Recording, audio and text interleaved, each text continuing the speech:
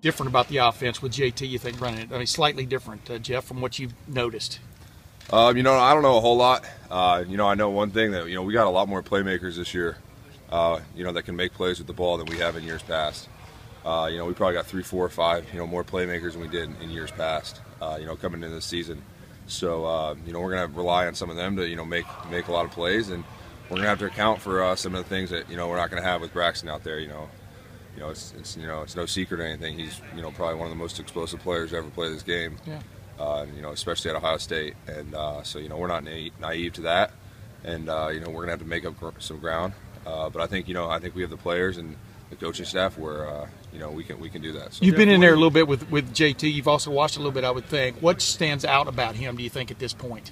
He's a great leader.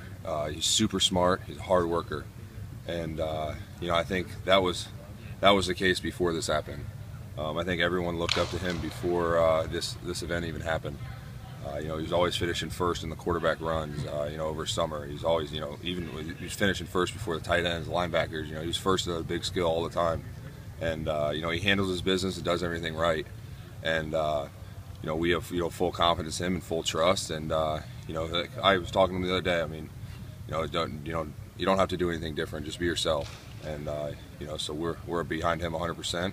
And so we'll go from there. Jeff, when it became clear the severity of this, that you might lose Braxton, or that it might be at least a while that he might be out, I just wondered, what was the reaction of the team? What were you thinking at that point? What was it like?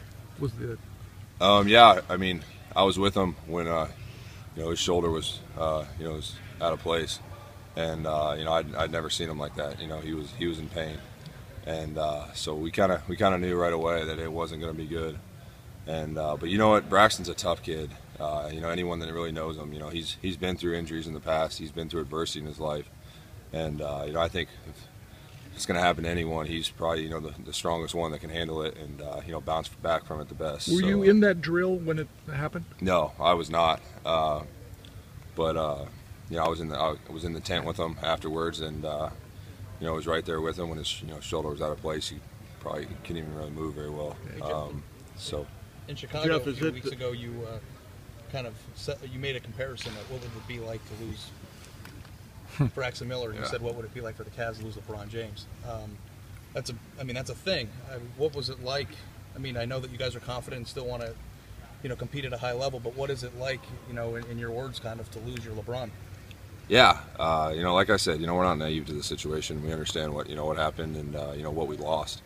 But it's like the Cavs. I mean, just because LeBron's out, you don't put him out, do you? I mean, they got a lot of other playmakers, and so that's kind of the situation we're in. We got a lot of playmakers, and we're gonna have to rely on them, a lot to make plays. And obviously, it's not how you draw it up. But luckily for Buckeye Nation, you'll get to see another year of Braxton at 100%. Which will be exciting to watch, and I'll be looking forward to watching that also. So. The popular thing right now for national pundits is you guys are now sort of, maybe not an afterthought, but y'all lost a lot of credibility in the national championship race, et cetera. What is the feeling like on the team about what y'all have lost, how you can recover from this kind of situation?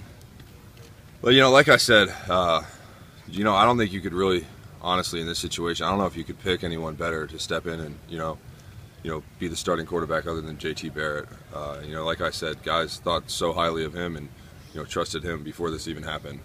And, I saw a stat the other day that there's 4 national championship teams or something that, won with a freshman quarterback in the last, however long.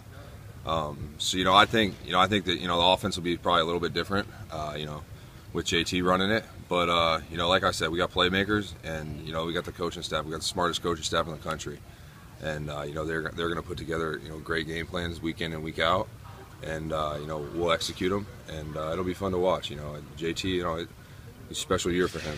Growing up a lot, and I'm looking forward to being a part of it and helping him out and mentoring him and kind of lead them through it. So Jeff, because